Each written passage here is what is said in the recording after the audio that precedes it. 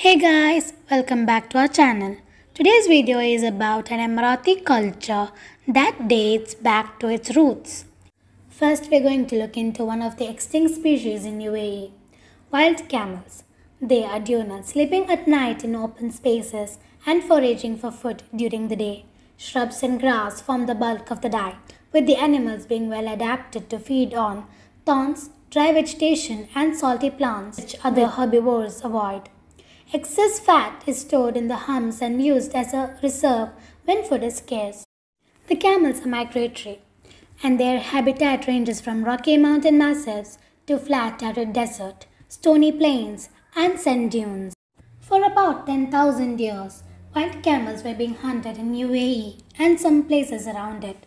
Archaeologists found evidences about this at places like Malaysia, in the Bainuna area of western Abu Dhabi, and in Al Sufo in Dubai. They were probably hunted for their meat, their skin, and their bones. This not only helped the people to hunt the animal but also helped people learn where the camels liked to graze, what they ate, and how they behaved. This knowledge would have been very important when camels were domesticated sometime later. The species has suffered a drastic reduction in its range. It now occurs only in 3 separated habitats in northwest China: Lake Lobe, Taklamakan Desert, and the ranges of Arjun Shan, and one in the Transaltia Gobi Desert of southwest Mongolia. Thanks to the efforts of the WCPF, the wild camel was listed by the International Union for the Conservation of Nature in 2002 as critically endangered. There are approximately 600 surviving in China and 450 in Mongolia. The majority of these shy animals live in the Gashan Gobi or Lop Nur desert in China and in the southwestern area of the Mongolian Gobi. The species has managed to survive in an area of the Gobi in China, the Gashan Gobi or Lop Nur, which was for 25 years a nuclear test site. They survived the effects of radiation from 43 atmospheric nuclear tests and is breeding naturally. In the absence of fresh water, it had also adapted to drinking salt water with a higher content of salt than seawater. The domestic Bactrian camels cannot drink salt water with this degree of salt. Research to this date does not show conclusively how the wild camels is absorbing and secreting the salt water.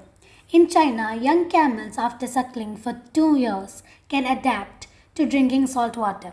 It is this adaptability which enables them to survive in the Gashan Gobi. They can migrate over huge distances in pursuit of unreliable saltwater sources and meager grazing. They can survive extremes of temperature varying from -40 degrees Celsius to +55 degrees Celsius.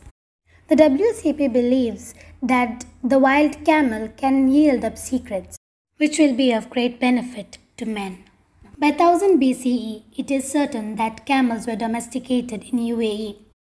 Though we do not know if they were domesticated in the UAE or were introduced from elsewhere in Arabia, it is clear that some of the earliest evidences of its presence is found in UAE. Camels as livestock, they provide food, milk and meat, and textiles.